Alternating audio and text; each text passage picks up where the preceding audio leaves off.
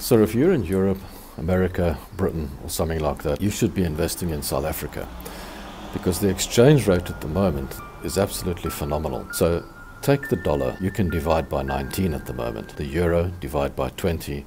The pound, you can actually divide almost by 22. So when we're discussing property investment, what's your best strategy and what are you going to do? Are you going to go into flipping property? These cars are unbelievable. But anyway, let's ignore that and let's get on with this. I was going to go up the park, but they're watering the park today, so there's no point in that. It's not going to work. As I was saying, what's the best strategy for you? Are you going into flipping property?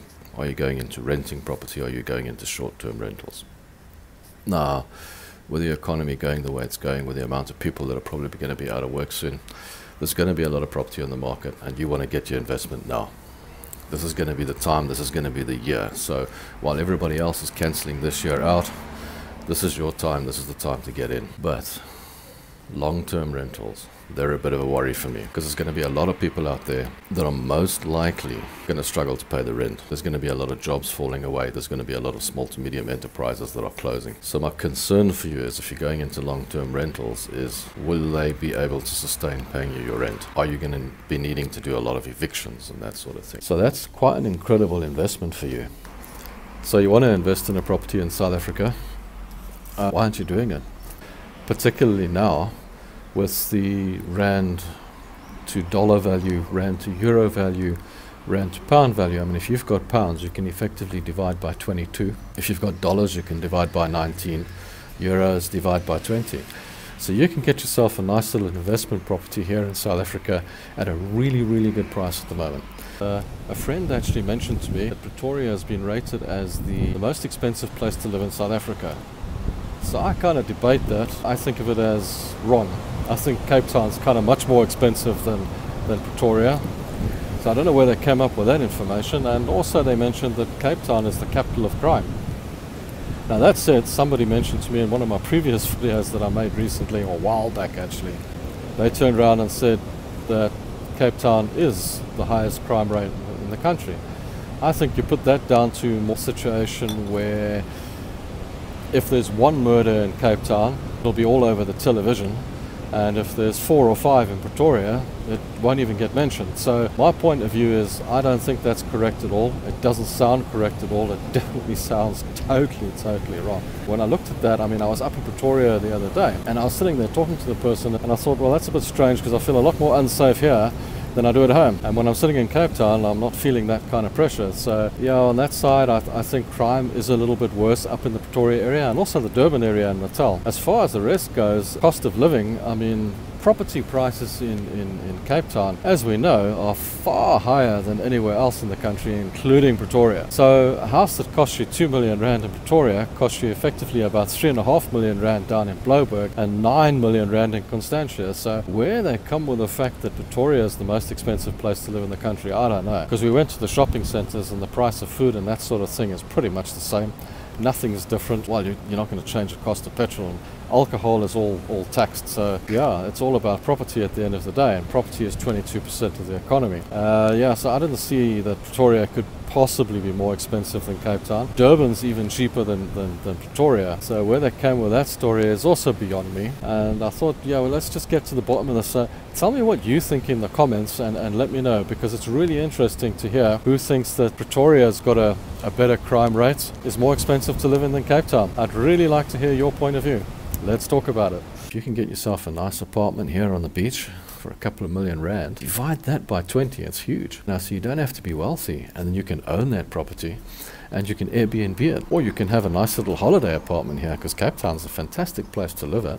So my recommendation for your property investment strategy this year would be to rather get into something that you can Airbnb, something short term, something where you get the money up front. You have the people there for a week and they go. Yes, you don't have it full the whole year round, but you'll probably get a little bit more than a long-term rental, and it is a little bit more work because you have to put the people in every week, or you get people that do it for you. I mean, for example, my daughter looks after Airbnb for other clients. She'll go and put the clients in for you and whatnot for a small percentage of the fee. She'll make sure that the maid was there, the beds are made, everything is good. So that works, put the chocolates on the pillow or whatever the case. So you can have someone do that for you and still make enough money through the year on your apartment. Yes, Yes, you have to furnish it and you have to keep it maintained and all the rest of it, but it's a little bit extra on top of a huge investment at the end of the day. This year you'll be getting the investment so much cheaper that you might as well consider that, because the furniture is not that expensive. What do you need at the end of the day? A bed, a little bit of a lounge suite,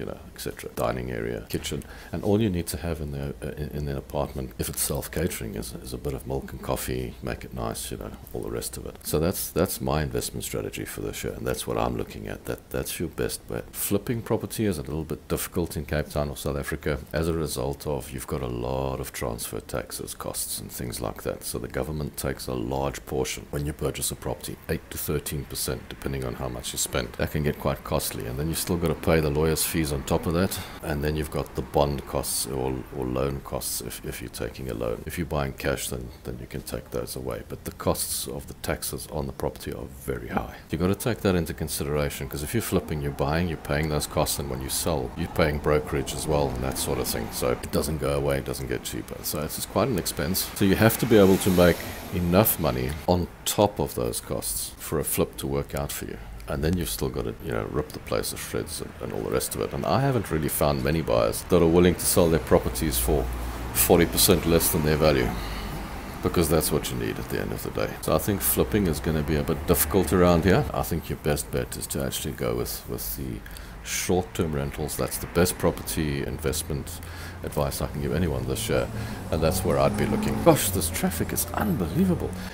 If you're looking at flipping properties, you can do that as well. Get something cheaper here, build it up and flip it. But I mean, you're not here, so it's going to be a little bit tricky for you. So it's going to be more difficult. So I would suggest just owning it and holding it. I mean, even if you're in South Africa and you want to own a property, it's actually a better idea to own it and hold it and Airbnb it and rent it out, because flipping in South Africa, you've got the transfer duties and taxes and all the rest of it. For that, go down to the description box and go and visit my website and my blog. It gives you a lot of information on what to do, how to go about it, and what buying properties are about. And there's a monthly little blog and whatnot that discusses things that are happening in the world and all the rest of it. Yeah, I would still say that Cape Town's a safer place to live, and it's a more expensive place to live, but it's a better style of living. That's it. Till next time. Don't forget to subscribe to the YouTube channel, like the Facebook page, and follow me on Instagram.